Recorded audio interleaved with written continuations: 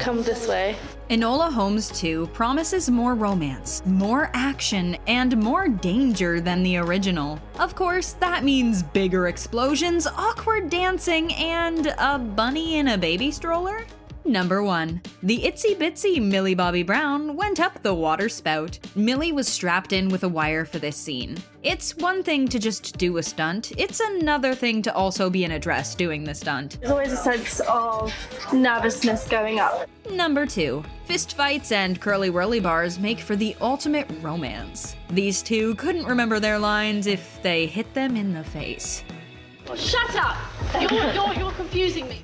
I prefer hitting him, but they make me kiss him. Millie got her revenge if he's not a fan of chocolate or toffee. She just had a curly whirly. They're delicious. Go to your local British candy store and get one for yourself. That's the tip. You should probably write that down. Number 3. This is a scene we didn't know we needed in our lives. It was chilly out the day they filmed the breakout scene in Portsmouth, and the fire just wasn't lasting long enough to keep any of the 30 extras warm. By fire, we mean explosion. Action, fire! Ready to go again? Some say I'm a Handmaid's Tale. I don't see it. Number 4. Millie makes friends wherever she goes. Or enemies, we can't tell sometimes, she's such a troll. Look at the way she smiles at the camera. No, we're not talking about Enola smiling at the camera this time. Millie, that's some great casting right there. I'm gonna have to go and get Timothy Chalamet to do the scene. Millie is so in the habit of looking at the camera for Enola Holmes, she's worried she'll ruin takes on Stranger Things. Number 5. Our money's on Millie. He's fitting. Yes. Just had a stroke. Even when these two are fighting, it's all giggles on set. Where do you learn how to fight? How did you learn how to fight? Number 6. Millie had to learn how to dance. That makes sense, we think. Tewkesbery had to teach Enola, so Millie can't get that good. He's just looking at plants being an idiot. That's the reason that we put him over there. Both actors had to do a ton of dance lessons. And I think they all went out the window by the time we went in there. Audio is a pain. You can't just talk and listen to the music at the same time, so the actors were listening to the music on little earbuds. Harry's like, keep the distance! And then the women producers on set were like, get closer! Number 7. There's too much nonsense going on this set. We've all been there. Which way are we going? Is the This way. camera in the way? He's a mess. Maybe if you took that bucket hat off, you'd be able to see better. Y'all see that bunny in the stroller, right? That wasn't part of the movie, was it? Number 8. You're gonna want to play this one back. With such blurry video quality, this looks pretty impressive at 1 1/4 speed. Go ahead, you know you want to. YouTube won't stop you. Number 9. This movie was made to look effortless, and that takes a whole lot of effort. Millie Bobby Brown helped conceptualize the costumes for the movie. While she's also a producer of the film, you know she had a huge influence over the story, the production, and yes, even her costumes. For the ball gown scene, she said, "I always knew I wanted it to be a mint green dress. Pistachio is Enola's favorite color.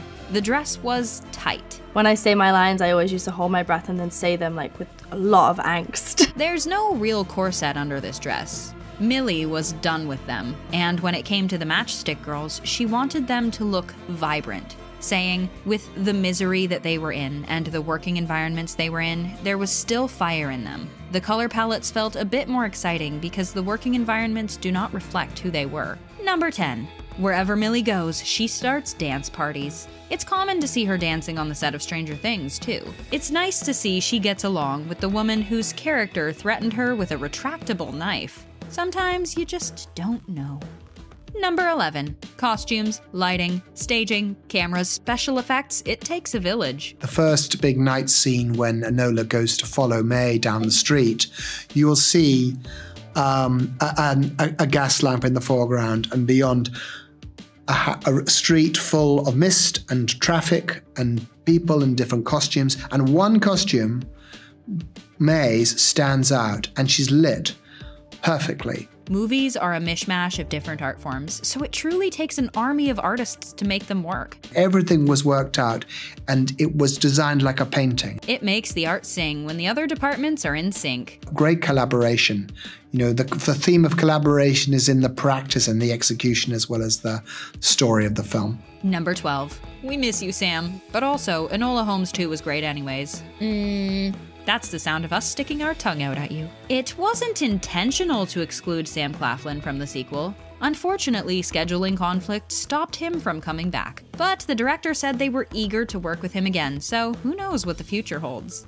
Number 13. We love the underlying symbol of the matches. It only takes one to start a fire so huge it can't be put out. The matchstick factory in the movie uses the interior of an old printing factory in Wapping. It's not very far from the Bryant and May factory, the cause of the real Matchgirls strike in 1888. The production designer, Michael Carlin, said, "We also used videos from an Indian match factory where parts of the process are still done by hand to understand how the process actually worked."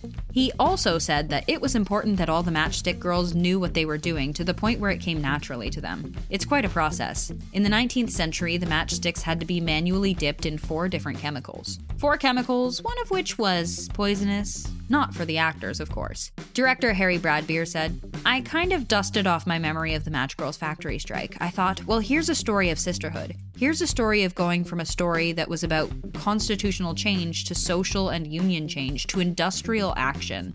Number 14. We were wondering what looked so strange. Head of hair and makeup, with the most amazing name, Peter Swords King, says we had to keep it very simple. Her hair wouldn't be down. That's much more associated with someone much younger. So to have her hair down is going against the rules of the day. But that's very much her character. It's important to do that with her rather than just fit what everyone else does. She comes from a slightly eccentric background with her mother. When it comes to chase scenes, Peter Swords King said we wouldn't get that movement, that sort of intensity of her emotions. So in that sense, her hair being down, although not correct for the period, is actually very useful for us. This is in contrast to the ball scene. Everyone's hair is perfectly period accurate and lovely.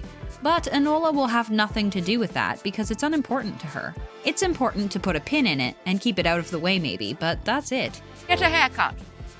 It's a mess. Number 15. Recreating what's already been perfected is an impossible task. It was a challenge to create Sherlock's apartment, because it's been done so many times and done very well. So this team wanted to emphasize his love for natural philosophy and music, and focused a bit on making him an obsessive collector. Maybe I can help. You can help by leaving. Isn't Enola Holmes 2 just as charming behind the scenes as it was on TV? Are you looking forward to the 3rd installment? What historically significant moment do you think they will latch onto next time? Let us know in the comments, and thanks for hanging out with us here at The Things.